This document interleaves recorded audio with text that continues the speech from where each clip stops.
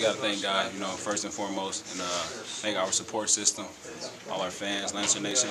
I'm just overwhelmed right now. It's been more than a half-century since North Scott won a state title in a boys' sport. What does that mean that you were part of something pretty historical tonight?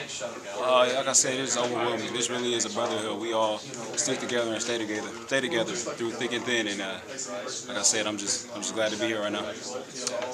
And you guys had the little speed bump in the middle of the season with the back-to-back losses. What did that do now, looking back at it, in terms of bringing this group together to go on the run you did here for 15 straight games?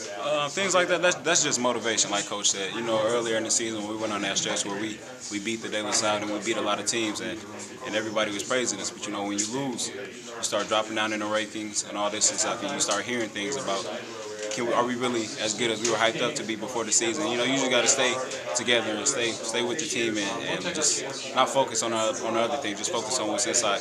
Because you know how hard you work and you know how good you are. In hindsight, was that the best thing for this team to have that little adversity there? Most definitely. It's always good to go through a little adversity.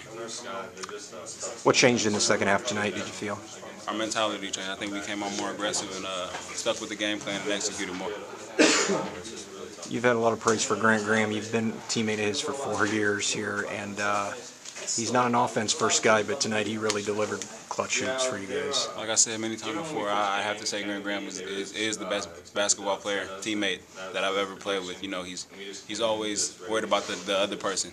Never once was he selfish. All my 4 years, and you just got to give it up to a man like that. A lot of respect for him.